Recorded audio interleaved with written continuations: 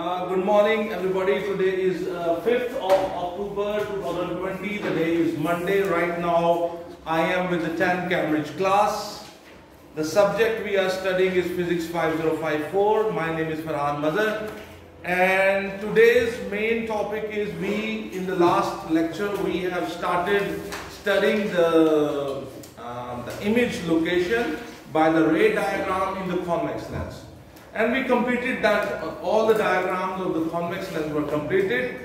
Today we are going to look at the concave lens. So we will see how the ray diagram works in the case of a concave lens.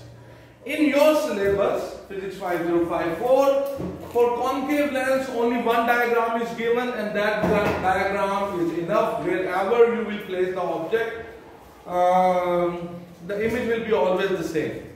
I mean, the image will be always the, what you call it, imaginary. Okay? So let's see what happens. For example, now this time when we are working on this diagram, we are supposing it's a concave lens. And you know the concave lens is diverging lens. It diverges the light rays. So this is a concave or the diverging lens. And this is the principal axis. This is principal axis. On both sides of the lens I have marked focal length, the principal focus on both the sides. And also I have marked, we have represented that with F. And I have also marked 2F on both the sides. So it's a concave lens. Suppose if you have an object. For example, you can place the object anywhere, wherever you like. For example, if I place the object here, suppose I have placed the object here. This is beyond 2F, and I want to locate its image. For that purpose, as you have already learned, that we use two rays, and the first ray starts from the head of the object and it moves parallel to the principal axis. That's ray number 1. It starts from the head of the object and it moves parallel to the principal axis, and because it's a diverging lens, after passing through the lens it will be diverged. And we have learned that it diverges, join this point and this F. That's the main difference between the concave and the convex lens. In the case of the concave lens, you will join this point with F. So I will join them, and we join them in a dotted line.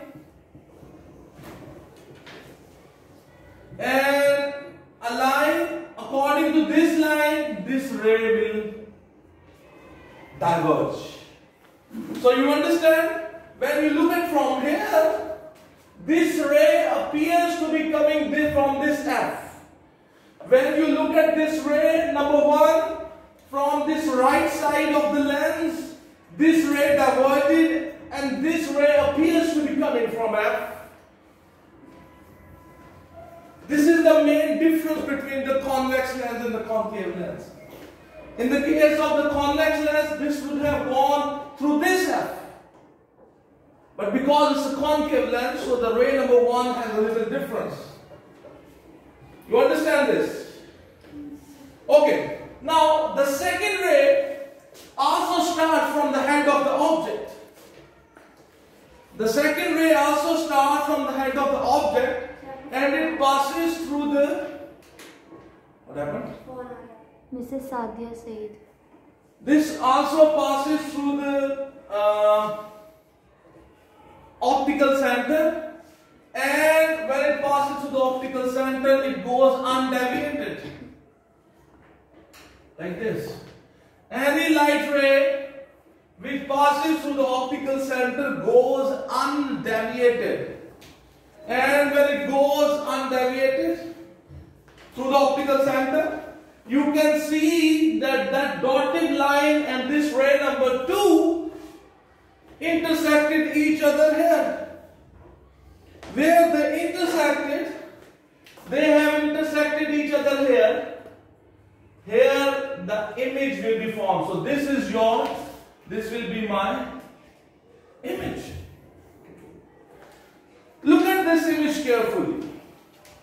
This image is on the same side of the lens as that the object is. The arrow of the image is on the top as that of the object. And Sir, आपकी call आ रही है. the size of the image is smaller.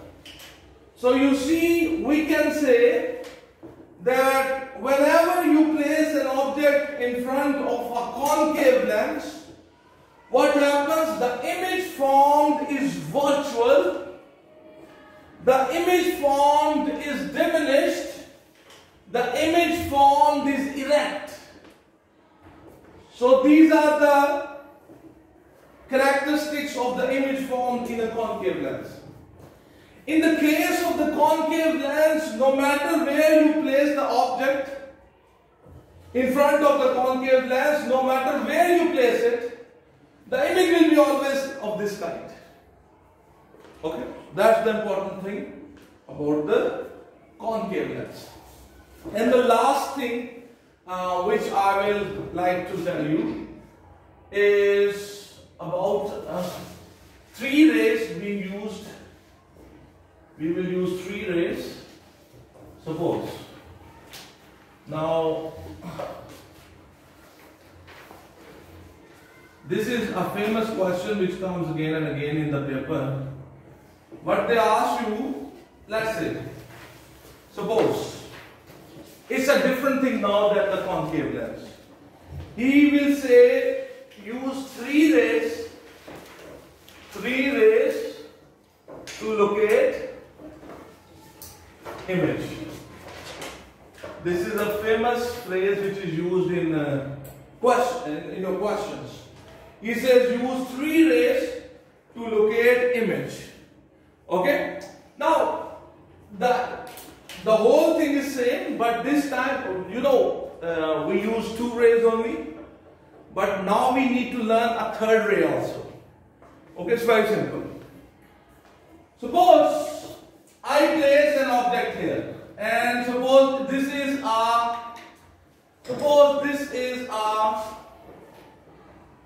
my object. Okay, it's a convex lens. Suppose most of the questions in your syllabus will be on the convex lens. So here I have placed an object, and when you place an object, and we can use 2 rays to locate the image. Ray number 1, ray number 2, you have already learned about it. But let's learn about the 3rd ray. In the case of the 3rd ray, it always starts from the head of the object and it passes through the F, which is on the same side. It starts from the head of the object and it passes through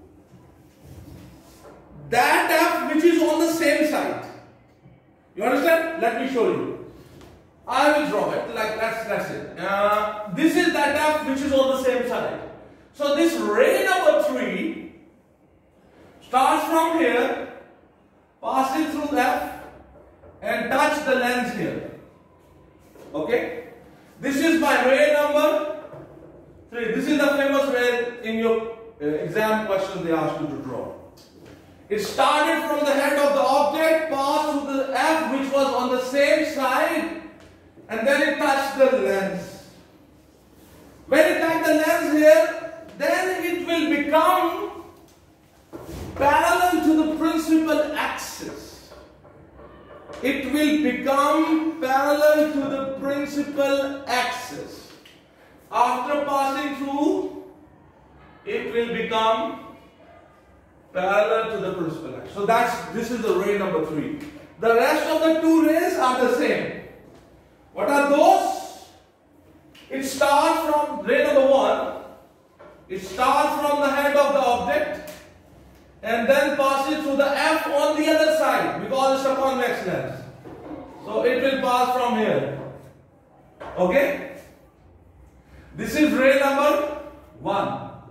The ray number 2 starts from the head of the object, passes through the optical center, and it goes undeviated. Its direction do not change. So it goes like this. And to your wonder, they will be passing. This will be the image. They all the 3 rays, they will intersect each other.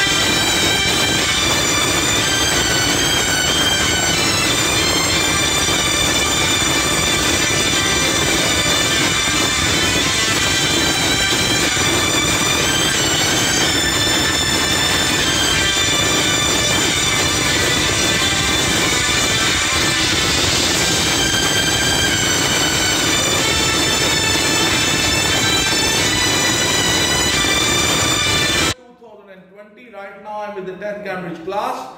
Today in this video we are working on the image formation in the concave lens, and we have also learned how to use 3 rays to locate image in a convex lens.